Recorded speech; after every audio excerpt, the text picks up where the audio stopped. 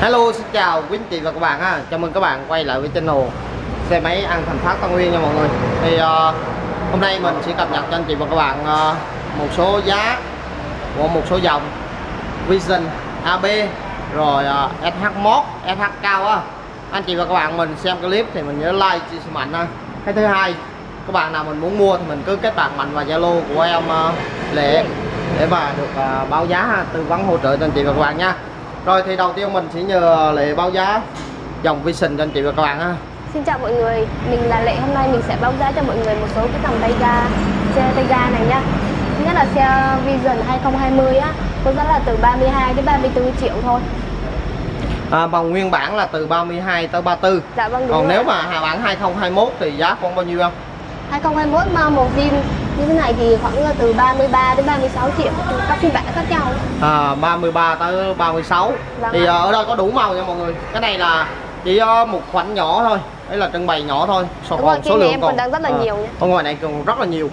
Thì mình quay sơ cho anh chị và các bạn mình tham khảo như vậy ha. Rồi thì dòng Vision thì trả trước bao nhiêu không? Dòng Vision của mình thì trả chốt từ 2 đến 4 triệu tùy phiên bản đấy nhá. Từ 2 tới 4 triệu thôi. Rồi. Dạ vâng, đúng rồi. Tiếp tục là anh muốn biết giá của cái dòng AB 125 và AB 150. Thì AB 125 thì hiện tại giá bao nhiêu em? AB 125 hiện tại chỉ có giá là 41 triệu thôi. Giá đã bao gồm VAT đấy ạ. AB 125 là tùy theo phiên bản đúng không? Dạ vâng, có giá từ 39 tới 41 đúng không? Dạ vâng, đúng rồi ạ. Đó thì AB á 125 thì giá của nó là từ 39 tới 41 nha mọi người. Thì trong cái khoản tùy theo phiên bản mà có mức giá khác nhau, nhưng mà ấy là nằm trong cái khoản đó thôi. Trong đó thì hiện tại mình có trả trước không này? Cái dòng này trả trước từ 1 đến 2 triệu thôi ạ. Rồi dòng này trả trước từ 1 đến 2 triệu. Hoặc là các bạn nào nếu khó khăn quá thì có thể là tới cửa hàng hỗ trợ không cần trả trước nha mọi người. Đó. Ngoài ra thì AB 150 thì hiện tại giá khoảng bao nhiêu em?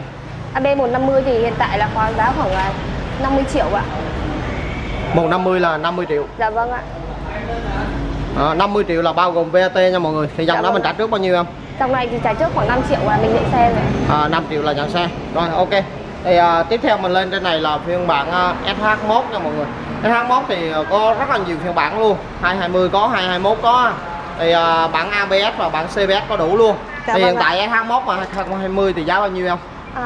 Đối với bản CBS là khoảng 62 triệu. 62 triệu Vâng bao ạ. gồm VAT luôn. Dạ vâng, đúng rồi ạ. Còn nếu mà bản ABS em? ABS thì cao hơn một chút, là nhỉnh hơn một chút, là giá là 72 triệu ạ. Đã bao gồm VAT rồi. 72 bao gồm VAT. Còn nếu mà SH 2021 thôi. Phiên bản này giá nhiêu? Cũng là 72 đó. Vâng ạ, đúng rồi ạ. Mình trả trước thì bao nhiêu em? Mình trả trước từ 10 triệu đến 15 triệu là mình nhận xe rồi ạ. 10 tới 15 triệu là mình có thể nhận xe rồi.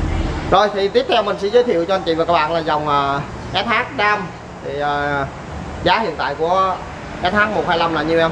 SH Dam 125 thì hiện là đối với bản CBS ấy ạ, thì có giá là 82 triệu. Còn bản ABS thì có giá là 93 triệu. Đối với dòng này thì mình trả trước khoảng 20 triệu ạ. Còn đối với dòng 150 CBS thì có giá là 105 triệu.